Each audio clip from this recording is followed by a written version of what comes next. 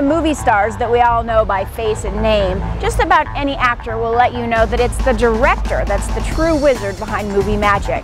So today we are going to highlight the qualities that make a great director, find out what happens when an actor turns director, and as usual, let some of our favorite celebrities rave about, you guessed it, their favorite directors. All today on Celebrity Soapbox. I also want to acknowledge Ron.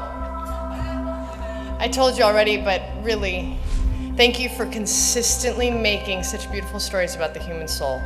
And it's really, you always inspire me, always, and inspire so many people. And to go towards those things that are important in life and that truly mean something to us. And you always capture that, represent that, and tell that story. And just thank you.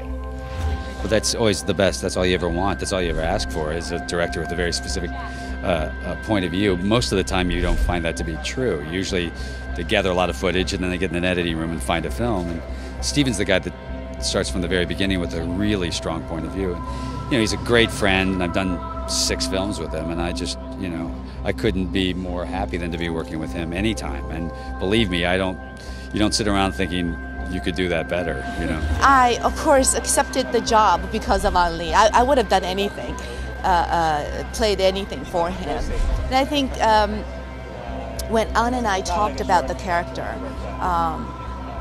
what I liked about the character is that she knows everything that her husband is doing, and that makes the character inherently more complex. I think his scripts are always very solid, which is really, you know, the foundation of everything. And then he's so well-rounded. I mean, he's, you know, the visual, the sound, the drama, and the training the actors.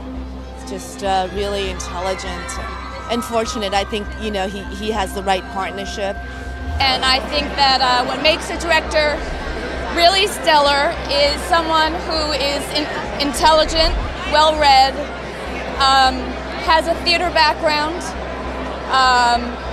and someone who has a love of actors and their process, and a deep respect for the process, because that enables, I mean, he's an actor's director. He knows how to speak to actors in a way that is inspiring and helps us to get to a better place. The film No Country for Old Men swept the 2008 Oscars with 4 wins, including Best Picture, Best Actor, Best Screenplay, and, in honor of today's show, of course, Best Director. But in this case, directors, going to the Coen brother team. Here's what the film's cast had to say about them. They believe in preparation almost as much as I do. And that I admire. They're not the kind of director that would go to a location and put some actors in it and turn on a camera and then start looking for a shot. As a result, you don't waste a lot of time. You get things done in an orderly, timely manner, and you don't have to talk a lot.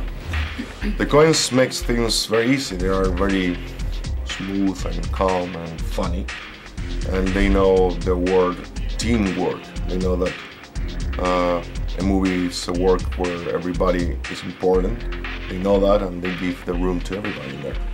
And they're open to everything you bring with you. And if they are not happy, they will let you know, but they let you know in a way that it's not threatening or pushing you. It's like very creative. Awful. Bad. They're like little green monsters, you know, running around. It's like the nightmarish kind of thing, you know, and they manipulate you and they make you do bad things and they lock you up at night just to enhance the character and the tension and the tone of the whole thing, you know. It was hard, and I wouldn't do it again. I mean, if they paid me, I would, but otherwise, no way. Not for me. Without fail, the directors most appreciated by actors are the ones who've been on both sides of the camera, and here's why. There's never a time when you're working with a director who's been an actor where if you come to them with something there's going to be the reaction of, I don't understand. Because if they're an actor, they understand the exploration. They understand the question. They understand the need for the question. So there was never a time where any one of us wanted to do something, whether he thought it was right or whether he thought it was wrong, there was always that understanding that, oh, well, now that's a point. You know, he always let us try it. He always let us experiment. And I think that comes from his own experiences as an actor and what that requires. What was your most favorite thing about working with Ben? His enthusiasm and his trust that he placed in my lap, you know, and when you have that from a director, there's great freedom. Yes, I mean, I think it was really important to Denzel and all of the producers to create this cocoon for creativity to blossom. You know, it was made up of crew members that they had worked with throughout their career, you know.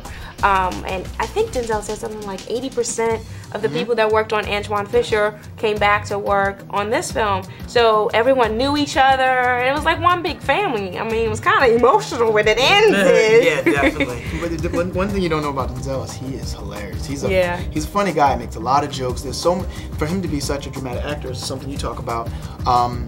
The jokes, he's always telling jokes. He's always so light and he's so approachable in that he's not this stern person that you're afraid to approach, you know, so it was great. Probably the best experience I've had in film yet. It was I wouldn't say it was easy, nothing's easy, but it was just, there was no tension about it. You give you such a feeling of confidence because you realize after you've done a few scenes that he trusts you. He trusts you. He doesn't tell you how to do things and stuff like that. He just trusts you. And you begin to realize that you can just relax and let it come out, however it's going to come out, and he'll trust you.